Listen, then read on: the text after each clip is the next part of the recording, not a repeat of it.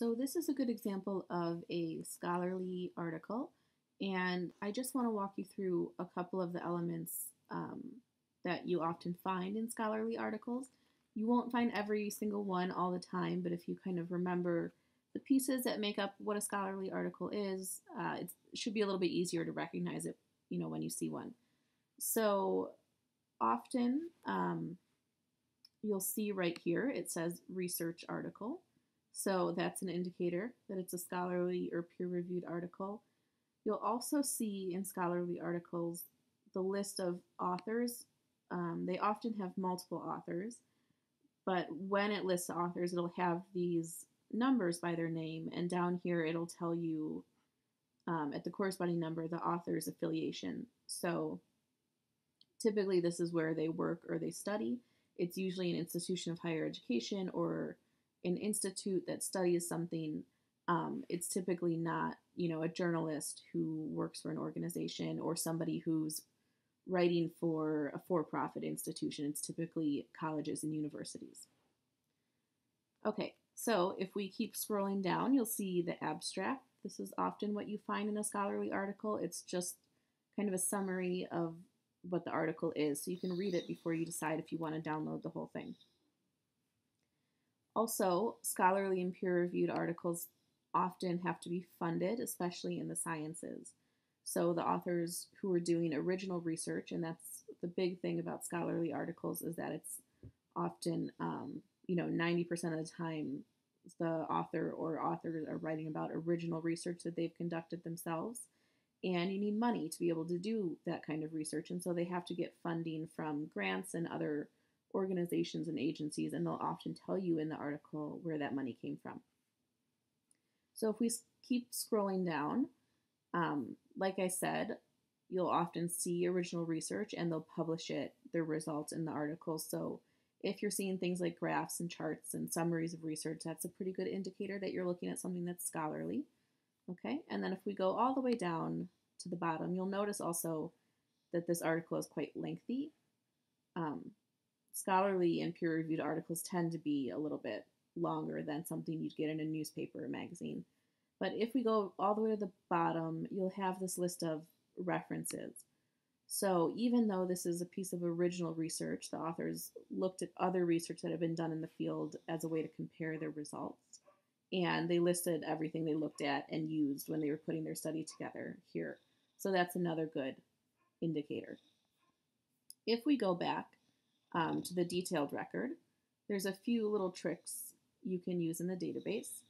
So when you click on an article from your results list, you'll get routed to this page. And it'll just kind of give you an overview of what the article is about.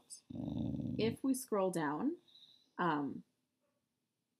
we get those author affiliations again in the abstract. We get the document type where it'll say article, and then what's important here is where it says source, and this says PLOS One. So if you click on that, it'll give you a little bit of information about what that source is. And it says in the description that PLOS One reports on primary research from any scientific discipline. So that means that it's a scholarly publication, and it'll tell you right here that it's an academic journal, which is just another way of saying scholarly. So there's lots of indicators when something is scholarly and peer reviewed. So recognizing a popular source or popular article is probably the simplest of the three: scholarly, popular, and trade, because it's what we look at the most. So most of the things we read online, or even when we're doing research in a database, there's popular sources in there too. But most of what we look at on a day-to-day basis is considered a popular source. And so you're probably going to be really fast at recognizing these when you see them, but we're still going to go over some of the big indicators of a source that's popular. So right off the bat, you can see that this article looks quite different than the one we just looked at, right? It's got a ton of color, it's using graphics, different types of font. It lists a website, so popsci.com. This is an article published in Popular Science and probably also on their website. You typically don't see that in scholarly or trade publications.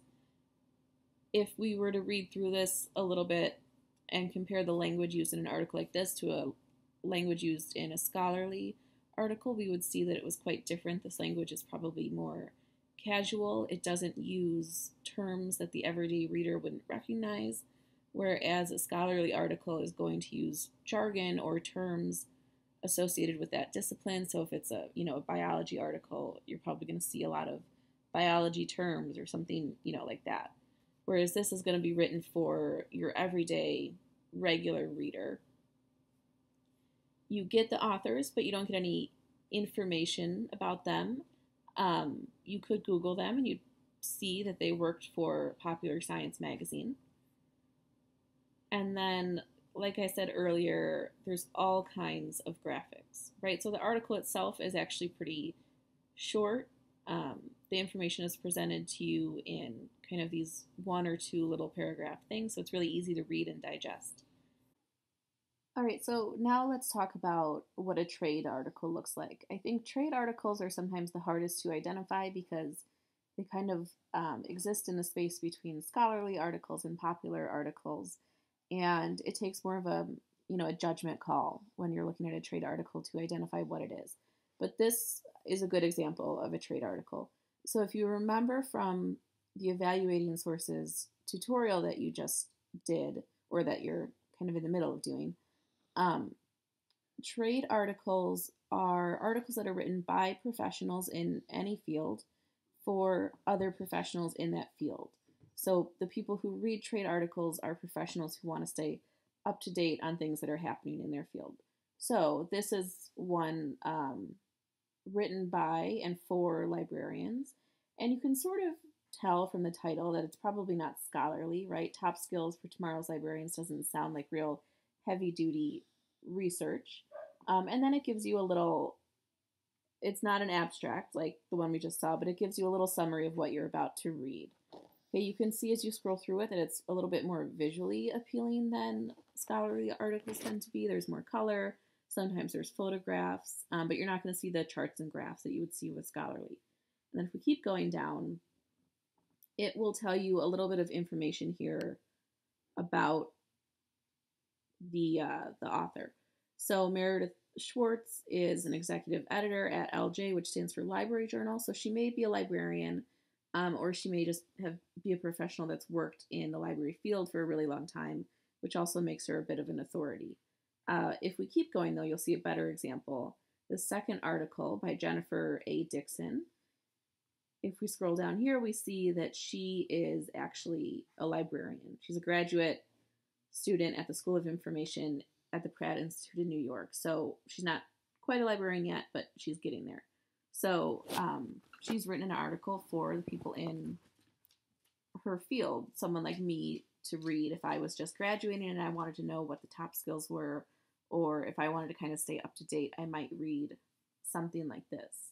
So when you're looking at trade articles, try to determine who the audience for the article might be, and that will take you a long way in figuring out whether or not you're looking at a trade article or something else.